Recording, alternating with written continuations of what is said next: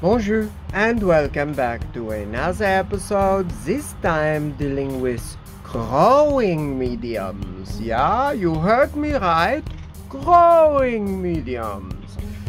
So we're going to be talking about some basic growing mediums because a lot of people have been asking me, so what is this white stuff, or what is that spongy thing over there, and you know, what do I use for this? Or, you know, is this going to harm my plant? Or can I use this for blah, blah, blah, blah, blah? So this is exactly what I'm going to do. So I'm going to basically give you a run through of the basic growing mediums that one can find at your local nursery or agricultural depot, right?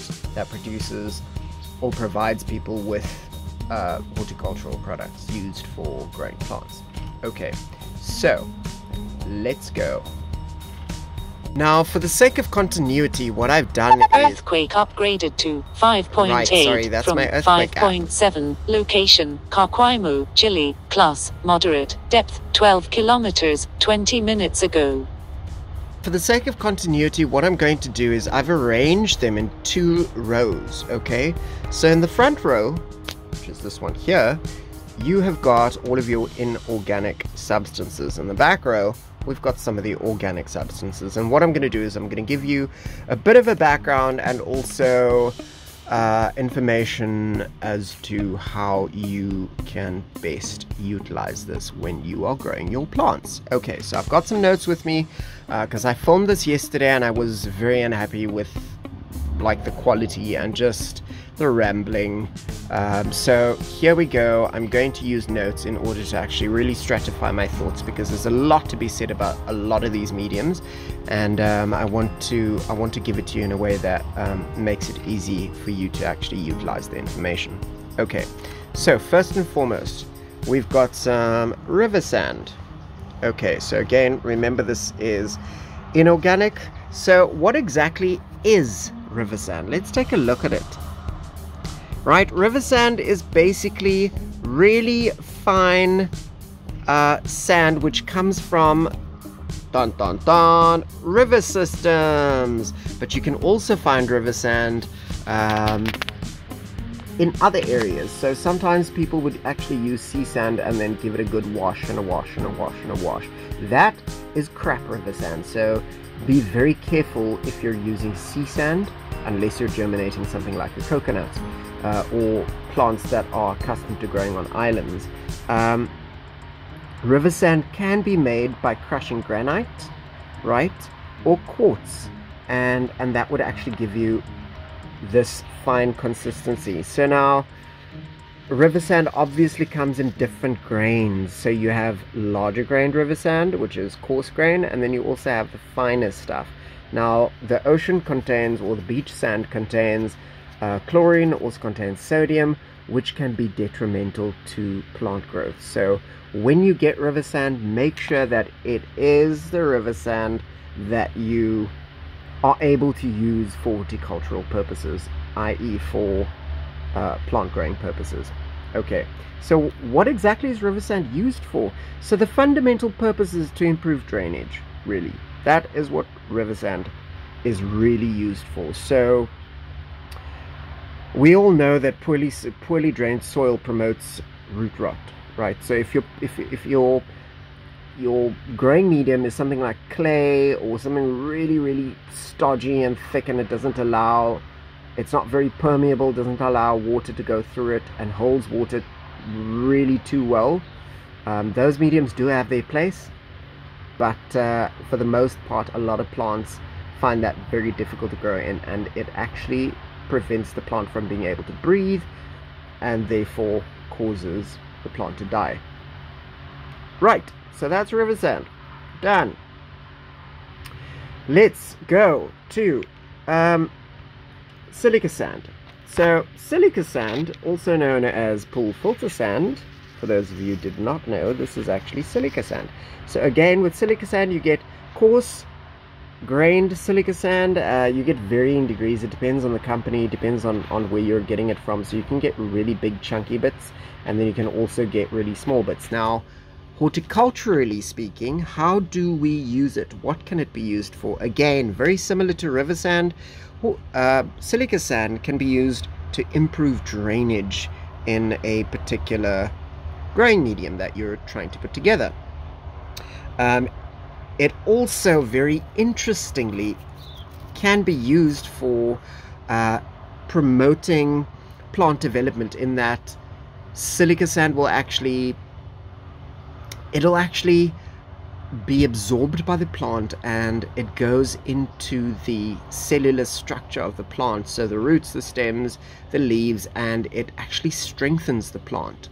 So it also causes resistance against abiotic and biotic factors. So abiotic is basically something like ambient temperature, drought, harsh sun, all of those kinds of things. Abiotic, which means non-living, and then biotic would be your pests and those kinds of things. So it also makes it unpalatable if a plant contains a lot of silica, because who wants to eat that, right? Yeah. So I'll do it right now, and I'll do it for all the others that where it's relevant as well. So the one thing you have to remember about silica sand is that if it's in its liquid form, you can provide it to plants, and plants can actually take that up and absorb it into their tissues and that sort of thing. Silica sand is basically toxic if you inhale it. It's really, really bad for you. You could get something called silicosis, I think. I'll put the name up on screen. I think something sort of ptosis, like it's pretty bad for you, which is really what I'm getting at. So just be careful of inhaling silica sand. Horticultural grade silica sand is generally okay because it is not a fine powder. The sand, not the powder. If it is powder, do not schnauf. If it is not powder, don't schnauf. Use it for plants, okay? Okay, good. Let's move to next growing medium. The next one is perlite, which is one of my favorites, actually. It's very pretty. It reminds me of snow, says the guy from Africa who's never seen snow in his life. But nevertheless, here you are. So basically, this here is a little granule of silica sand. Let's see if I can zoom in on that for you, alright? There it is. Now watch this. It's powder.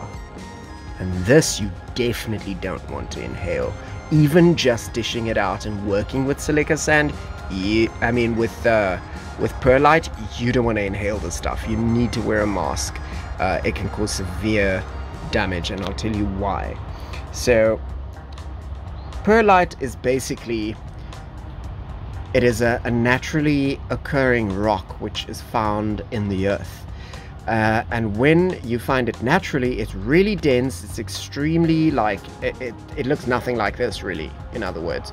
So it's like finding corn, and then whoever magically decided to put it into some oil and they turned into popcorn, the same person, well, I bet they were related, they figured out that if you took perlite in its natural state and you heated it up to about 900 degrees Celsius, it would pop and become these little balls, right? So it literally expands, and they sometimes refer to it as expanded perlite. Now, perlite really comes in different sizes. You get horticultural grade, you get building grade, because it has a multitude of different uses, not just in horticulture. It is fantastic stuff to work with. It's just really not something you want to inhale. So essentially how this happens is, once it pops, it causes all these little pockets inside. Excuse me, it causes all these pockets inside, and you can then obviously imagine that when you add this to a growing medium, really what it's going to do is promote aeration. And that is the main, absolutely the main fundamental sort of purpose of perlite, is for aeration in mixtures. So if you're going to take peat or bark or orchid mix or whatever, even sand, to really improve the drainage, perlite is something that you really actually want to use. It is somewhat expensive, but it is really good. And when you go to a garden store and you see that they've actually added perlite or vermiculite and sand into your pots, and you can kind of pick them out, then you know that obviously also depending on the type of plant that's being planted, then you know that you're getting a product that has been well cared for, or it's been well put together. Right. Okay, so that is perlite. So this one here is really soft. It's spongy, it's delicious, not to eat. It's just like, it's really, really beautiful looking. Okay, so vermiculite, there's a little bit of contention here, but apparently I've researched that in the 1990s somewhere, word on the street is that they've removed asbestos from it, because sometimes they where they're found naturally, they found close to asbestos deposits, and so we all know that asbestos is super dangerous for humans to inhale. I imagine for pretty much most mammals, actually. I speak under correction, but asbestos will give you asbestosis. Now vermiculite is pretty safe. It really is very safe. This stuff, I would just say know your source.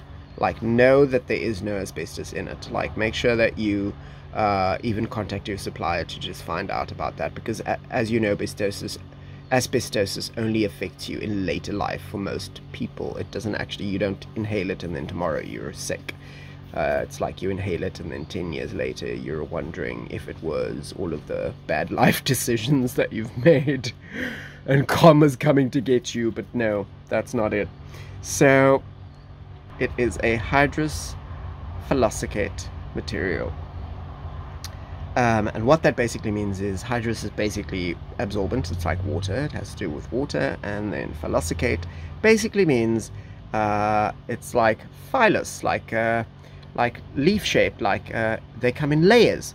And so if I take one, and now this is also popped under heat, very high temperatures, and you can see the little leaf-like structures. You see that? It's got like all these layers to it.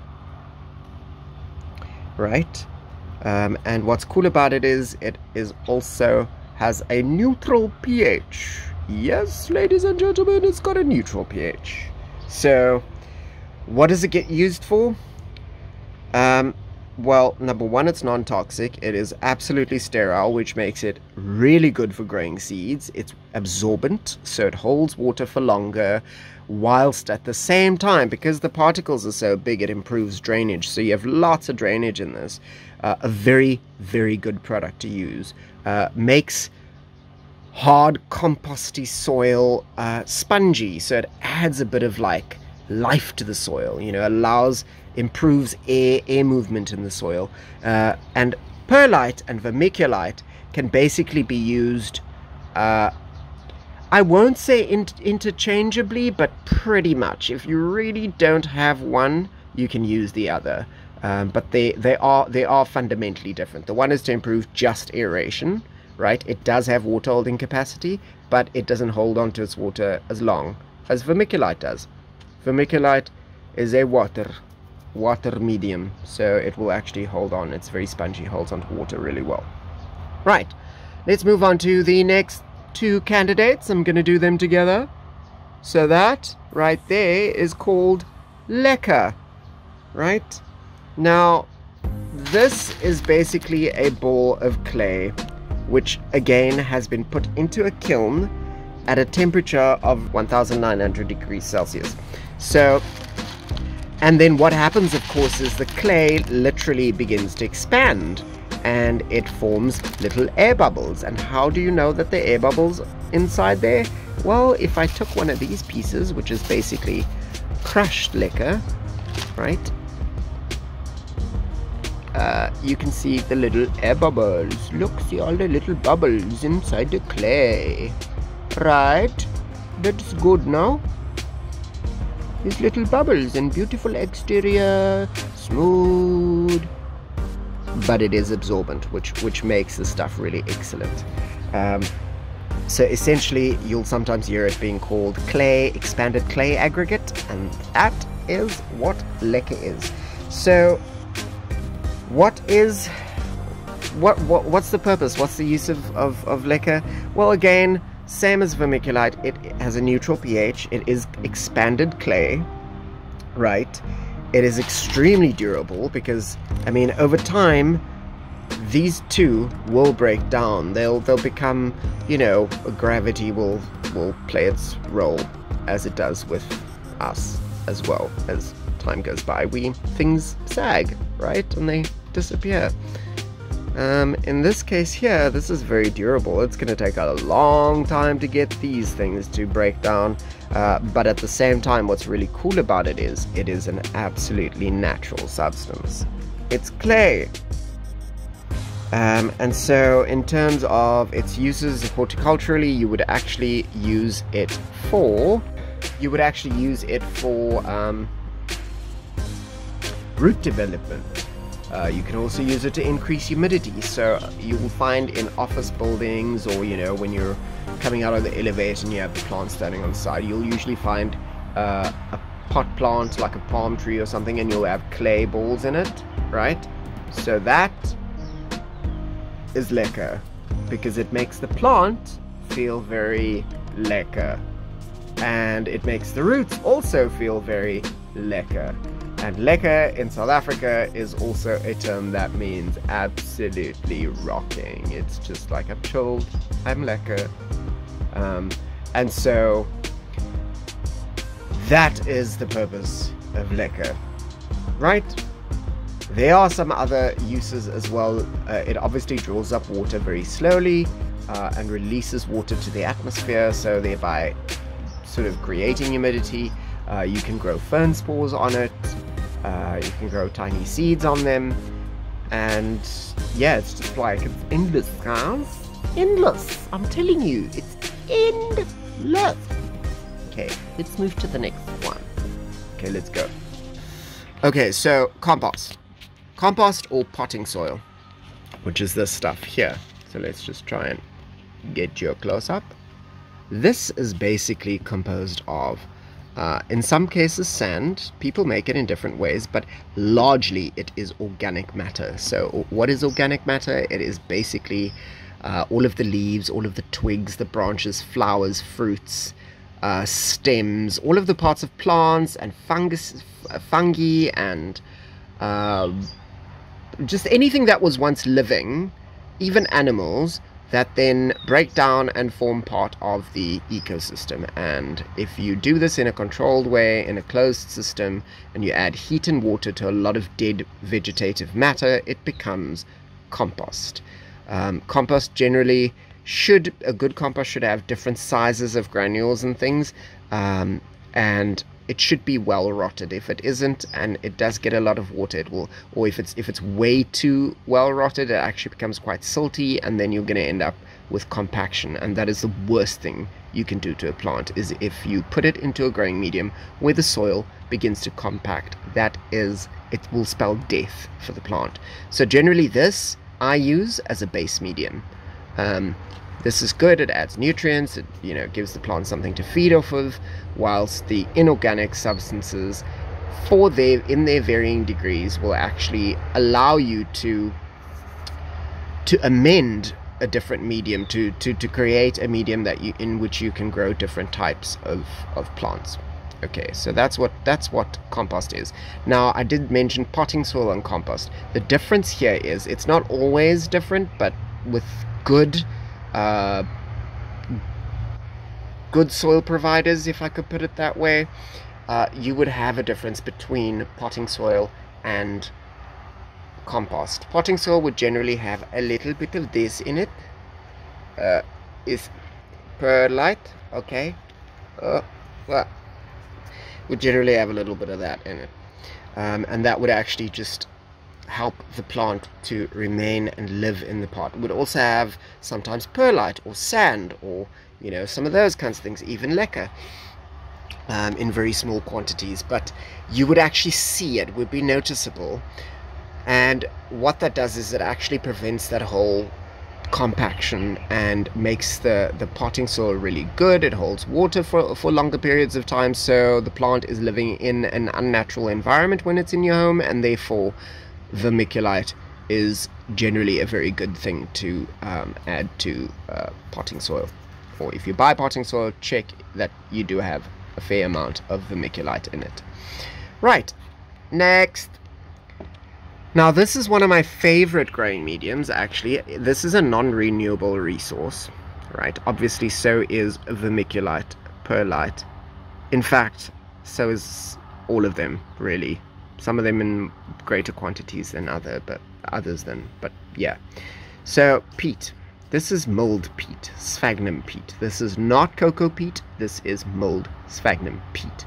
So let's go through the uses for sphagnum peat. Right, so peat comes in South Africa. You'll find, personally, I find 3 different kinds of peat.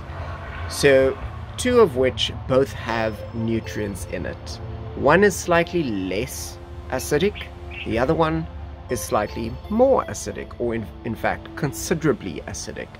And the latter type of peat, which is the very acidic peat, is really good for things like blueberries, cranberries, those kinds of things. And then also house plants, potted plants, not solely as a medium, like not on its own. You need to actually, obviously, it's an additive, so you mix it in. And why do you mix it in? Because it's also a very expensive medium. So it is, sadly, it comes from bogs and things that places that get dredged, and they harvest the stuff. So if I could just like conservatively implore you, when you buy it, don't waste it. Take care of the growing medium, look after it. The same goes for all of them. Sounds like something I should be saying at the end of the video, but we're nearly there. And the third kind of peat is absolute clean acid peat, which is it's proper clean peat, no additives, no nutrients, no nothing, just peat. And that stuff is amazing. I'm being surrounded by birds, like birds holding dragonflies in their beaks and sugar birds feeding off of the bromeliads. So I'm gonna have to wrap this up. Yep. Yeah, okay, yeah, you. Yeah, she's really beautiful. It's kind of like the American hummingbird, only it's the South African version, which is called a sugar bird. Okay, enough distraction. So yeah, that's the third peat, which is acid peat, right? Sorry, that's my GoPro. And that kind of peat gets used for coniferous plants, or plants that require an extremely acidic medium with no nutrients, like plants that grow in really poor soils. That is what acid peat, the proper mold sphagnum peat, gets used for. And then I did say 3, but there is technically actually a 4th one, but I have covered that in another video. I'll put a link in the description. That is long fiber sphagnum. So that is the living version of this. That is the living version of this. So once this dies away, or once the living version dies away and gets covered by more strands above, so it grows on top of one another, up, you basically end up with this stuff, which is, it gets compacted, and you know, it's in those systems where they grow, there's very little oxygen, so that this organic matter doesn't decompose as quickly as others, and therefore we actually get to harvest it. So yeah, that's peat. Let's move to the second to last medium. Now this one here is it also comes in a variety of different forms. This is coco-chip. So this is basically the husk. So you have palm peat and you have coco-chip, and the two come from, sometimes their names are interchangeable, but technically speaking, palm peat comes from just a palm tree.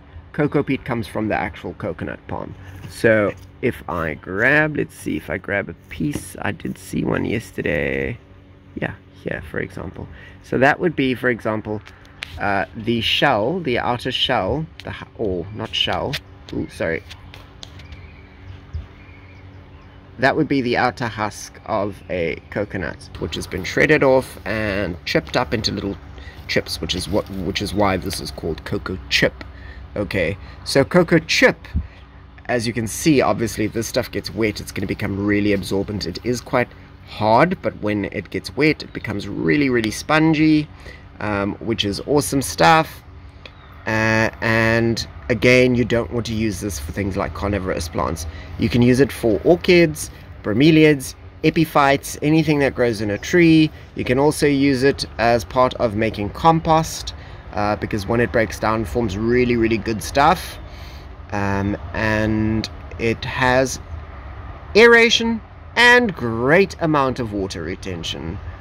You can imagine, as obviously when it gets wet, it really, really like holds a lot of water and it can become quite soggy. If you want to wet coco-chip, and also if you want to wet peat, generally go with some lukewarm water, because peat can absorb 10 times its weight in water, and it takes a really long time to get wet. So at least 24 hours if you're going to leave it standing in cold water. And then this one here will also repel water a little bit, but it will get wet, and when it does, it gets absolutely soaking. So the same goes for both of these. Drainage, not good for drainage, becomes very soggy. So how do you use it? Like obviously it comes from coconuts, and how it's prepared is because coconuts grow basically at the seaside, they rinse it in salt water, and therefore it absorbs quite a bit of salt. So this medium has got quite a bit of salt in it. So if you have the option, or you have really good medium supplies, check that you get buffered coco-chip, which means the salts have been removed. Otherwise, you're going to end up using it for something like a nepenthes, and your nepenthes will choke as a result of all the salt. Salt-sensitive plants will not enjoy that. You do get buffered coco-chip, so try going for that. Really, ultimately, this is buffered coco-chip, but really, ultimately, it really just does come down to plants that are really super sensitive to salts, especially long term, and then they will succumb to the presence of the salts. It also draws salts out of the atmosphere if you're, or in the environment if you're living close to the ocean. Same thing with this guy, peat. Okay, so let us go to the last growing medium, which is bark. So this here is basically the skin of the tree, right? So this is the outer layer of the tree, which is called bark, or in this case this is orchid mix, because if I do dig in there somewhere, there should be bits of perlite. Obviously my supplier is not really, it's a bit cheap on giving me perlite into the stuff, but I do add my own. So this stuff is there's a lot of contention about whether wood chips or bark is better. Look, they say that wood chips is better, and essentially I suppose depending on your perspective and your intention, wood chips for the most part is really great, but I prefer wood chips because I grow bromeliads, and bromeliads are not let's not get rude. Bromeliads are not, they're not babies basically. They can handle quite a bit. And so why I say this is because look, certain plants, let me do this. Right, so certain plants are alleliopathic, right? Certain trees have got an ecological strategy they use in which they create alkaloids, deposit the alkaloids into every part of their tissues, so bark, leaves, stems, twigs, that sort of thing. And eucalyptus is a prime example. Some of the acacias are also prime examples of trees which are alleliopathic. And what that means is they actually poison the soil. sounds a bit dramatic, and I probably am being a bit dramatic, but it is noticeable with certain species. So bark sometimes contains, or they come from trees or plants which are allelopathic, and sometimes they contain those alkaloids. It also contains something called suberin, because look, if your skin has a waterproof coating, right? Like when you get wet, you don't get wet all the way to your liver. You get wet only on your skin, and then your skin dries. So with trees, it's the same thing. They've got suberin to protect them from consistent downpours and rain and just being wet all the time when it does rain. So the suberin, when the tree sloughs its bark off and the bark falls to the floor, suberin still persists for a while before it breaks down. Personally, I am a bark man. I love the bark. I do use wood chips. I use wood chips for pathways, and I'll also use wood chips in sort of under the trees in the garden. Wood chip is basically comes from the core of the tree, so the internal structure of the tree, which is basically lots of lignified cellulose, which is basically just like bones, if you think about it. And the bark is the outer skin of the tree, and so the tree will get rid of that. But with that comes certain chemicals and things like that, but they do break down. And in my mind, since it's coming from the cambium layer and it's going out and sloughing off into the environment, you see all of the good humus being produced by trees and forests. A lot of that is twigs, bark, and leaves, fruit, and stuff like that. So you get this beautiful thick black layer. It's bark. How often does a tree die on its own, right? So you feel me? You with me? So that's my opinion, and you're entitled to yours. So I do absolutely use both. I don't think one is necessarily better than the other. I just think that their purposes are different, and so that's that. And so bark is genius, guys. So is wood chips. And if you like this video, please give us a thumbs up. Alternatively, subscribe to the channel. I'm nearly at 1,000 subscribers, and I'm really excited about it, because then I will build studio and do lots of videos, and it will be exciting, and do giveaways. Yeah, and stuff like that. Anyways, guys, have a good one. Thanks for watching, and I will catch you in the next episode. Bye for now.